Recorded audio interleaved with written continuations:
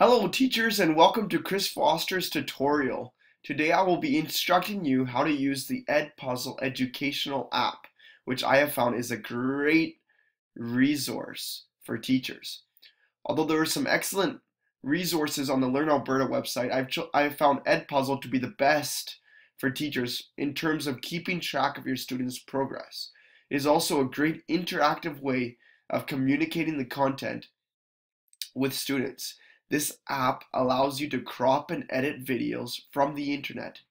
There's many other apps there that allow you to crop videos or maybe to edit videos, but not to do both, and to add quizzes and to add photos and to share and everything together. So you can add them onto your online EDpuzzle classroom as a review for the students with your own personal quiz, comments, links, photos, or audio notes. This app can be used from all the way from kindergarten students to university students. It is absolutely free.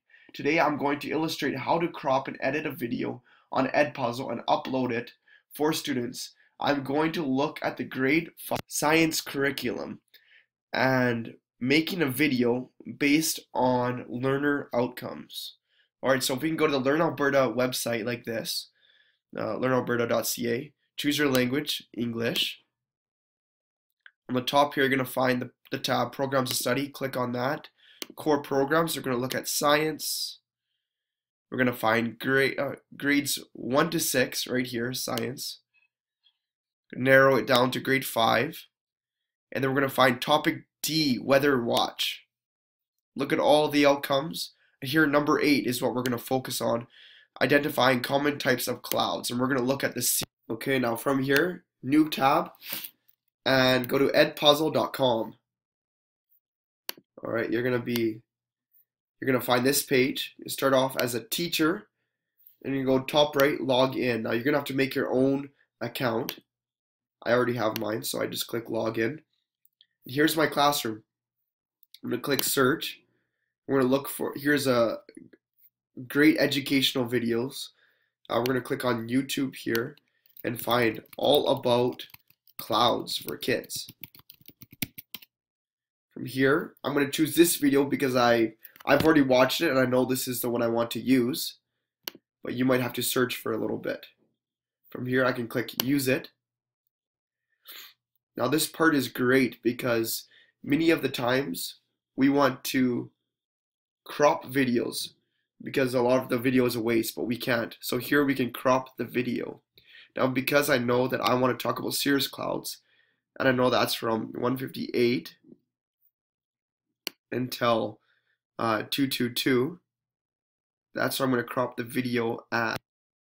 Next, click on the second tab here that says audio track. So I'll have your video cropped, and here you can replace the sound of the video with your own voice by pressing the mic button besides the play button. You have to use your own voice over the entire video.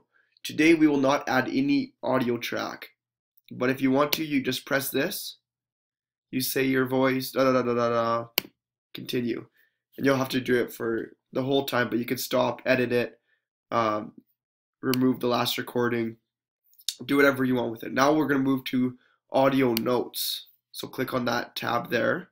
At any point in the video you can stop and add a side note. Maybe you want the kids to pay careful attention to a certain part of the video, or you want to clarify something.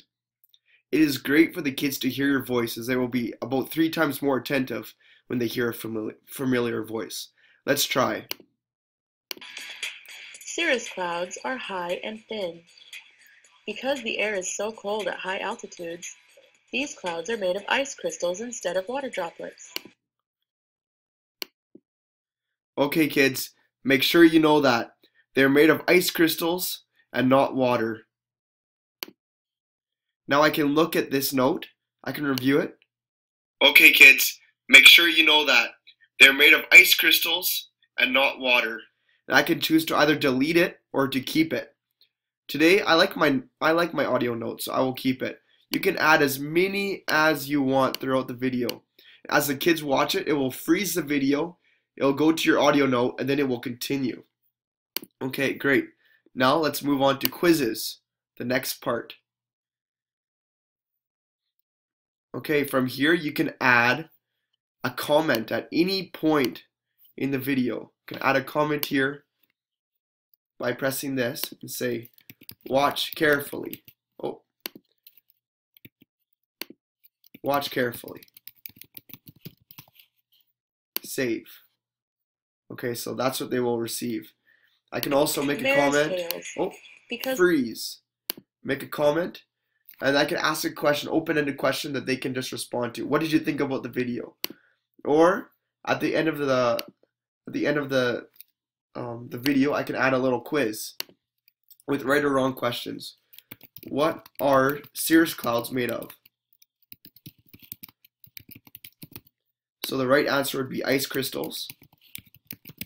The wrong answer would be water droplets. And I could add as many as I want here. You can also add up here, you can insert images or URLs or even videos here. So there's so many different options. After you're done this and you're content with it, you can save and finish. Here you can prevent the kids from skipping any part of the video if you would like, which I do. I want them to watch the entire video. I can also add a due date. I want them to watch this video by Friday, the 4th of March. And you can choose the time as well. So send. So now my whole will receive this video. And as a teacher, I'm able to access any questions they have. I can mark their open-ended questions and view how many times a student watched a certain part of the video. I have found EDpuzzle is an excellent educational resource for me to use because it helps my students to interact more with the content, and I'm able to keep the students more accountable to stay on top of their studies because it is so interactive.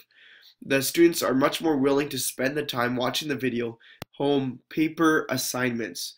Thank you for watching my tutorial, and I hope you too will discover the effectiveness of the EDpuzzle app.